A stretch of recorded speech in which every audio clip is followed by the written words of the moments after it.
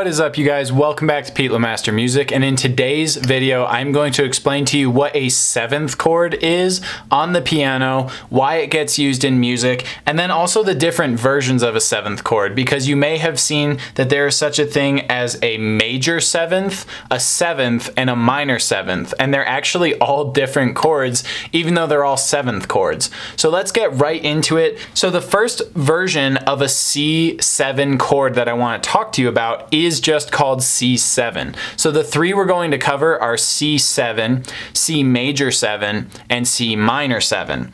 And first chord we're going to talk about is starting with a C major, so your C, your E, and your G, and then adding this B flat, okay? That is the C7. It's essentially, it's still a major chord at the root, which is starting with this, minor and then major triad. So skipping, major then minor. So skipping 3 notes, then skipping 2 notes. But then to make it a 7 chord, you skip 2 more notes between the 5 and then the flat 7 that you're playing there.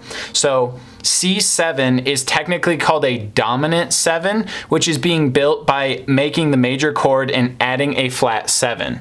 You don't have to worry too much about what those words mean if you're not really interested in the theory behind it and you just want to know how to play it.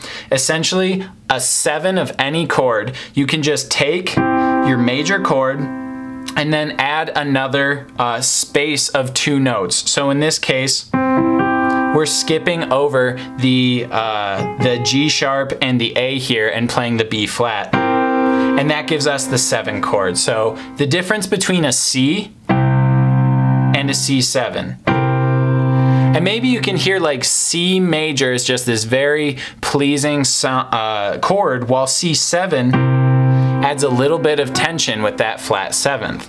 Now the difference between a C7 and a C major 7 is that C major 7 is a major chord that you then stack a major 7th on top of. So again, you take your C, your E, and your G, and now you're playing the 7th as it would be in your scale. So that is a B, not a B flat. And so you can kind of hear the difference right here between a C7 and a C major 7. Okay, so C7 is what's called a dominant 7th, and then this is a major 7th. Major 7th. And the difference is, rather than skip 2 notes between the 5 of the major scale, rather than skipping 2 notes, you're skipping 3 notes. So that is stacking a major 7th up. And you can also notice if you were to play like the do, re, mi, fa, sol, la, ti, do scale in the key of C, this is the 7th note in that scale. So again, like if you're playing a C major 7, which is C, E, and G, you're also adding in a B. And it doesn't matter if you play this B below your root or this B up here, or even if you were to use your left hand and play some really low Bs. You're still playing a C major 7. So the difference again between a C7 and a C major 7 is really can just be thought of as that gap between the 5th and then the 7th that you play. So when you play the C major, if you skip 2 notes, that's how you play the C7, which is the dominant 7th. If you skip 3 notes, that is how you play the major 7th, okay?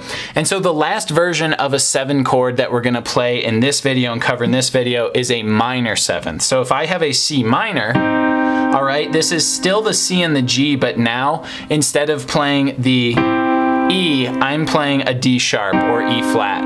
Okay, so that is the C minor chord. And to make a minor 7th, you stack, again, you skip 2 notes, and so you're stacking another minor up here. So you're playing the same note as you would in a C7, this B flat, but now instead of playing the E, you're playing E flat.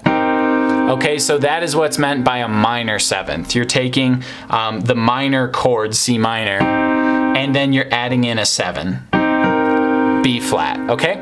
So, just really quickly, you could play all of these with your root note being C, or like C between G.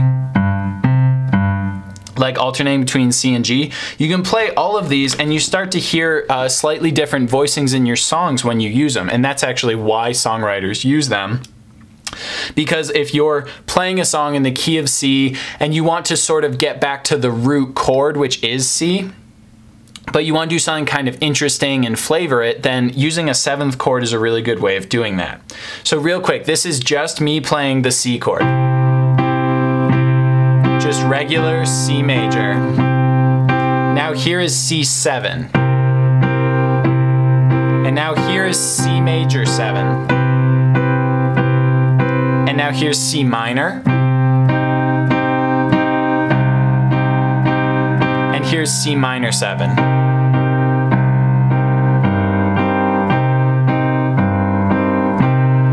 Okay, so really quickly, just to show you how much these are actually changing the overall tone of the song, I'm just gonna mess around a little bit and play between C, C7, C major 7, C minor, and C minor 7. So the whole time, I'm not gonna change my root notes from playing anything other than C's and G's, and you can hear all these different voicings in action, okay?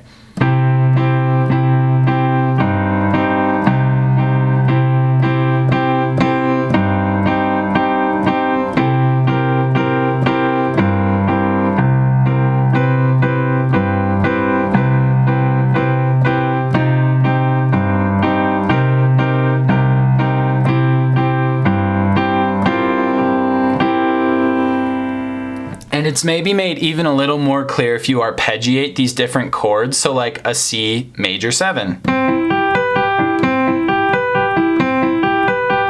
And then a C dominant 7, so a C7. And then a C minor 7.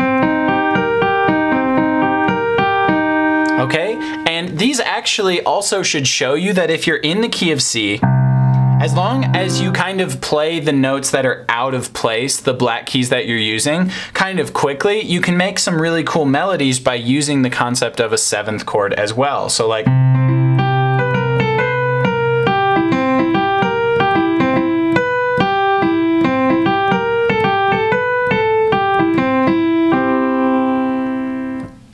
okay, so that is how you play a major 7th, a 7th, and a minor 7th. And just to be clear, I showed all of these in C because it's a really easy beginner-friendly key to learn in and an easy chord to learn in, but the concepts are exactly the same for any chord. If you were playing a G major and you want to find the 7th, the dominant 7th, it's back, it's up 2 notes from your 5th. So you're grabbing that F. That's a G7. To play a G major 7, you're grabbing the 7, which now is F sharp, because that is skipping 3 notes between your 5 and the 7. And then to play a minor 7th, it's the same exact thing. You play the G minor chord and then that actual true 7. Okay, so I hope you found this tutorial useful. Let me know in the comments below what you'd like to see next on the channel. Don't forget to leave a like, subscribe to the channel. It helps me out a ton. Thank you so much for watching. Until next time, bye.